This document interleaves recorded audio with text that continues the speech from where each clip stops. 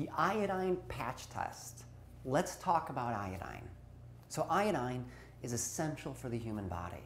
Iodine comes from the ocean. You know, many people compare the oceans of the world to very similar to the vascular system of our own bodies. Our blood is very similar to the osmolarity, the salt concentration of the ocean. A lot of the same minerals that are in the ocean are in our blood. One of the most important is iodine. You know, iodine only comes from the ocean. And so we need iodine for proper cellular metabolism and thyroid function. You know, our thyroid is the gas pedal of our whole body. It tells our cells how hard to work, and it needs iodine. And so for most of human history, people have lived by the oceans. In fact, even today, 90% of people live within like 50 miles of the ocean. And so we know innately we need to be near the ocean so we can get iodine. When you don't have enough iodine, you get symptoms. You get symptoms like depression, weight gain, lower immune system. And so it's so easy to measure your iodine. And unfortunately, most people are deficient. And so there's a couple of ways, but what I want to talk about is the free way for you. And it's called an iodine patch test. What you do or need is you need 2% potassium iodide.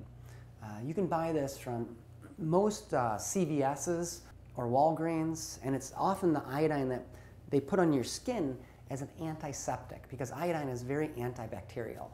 And so literally all you do is you take the iodine and you put it on your skin in a 2-inch patch. Now, it should take 24 hours for it to disappear.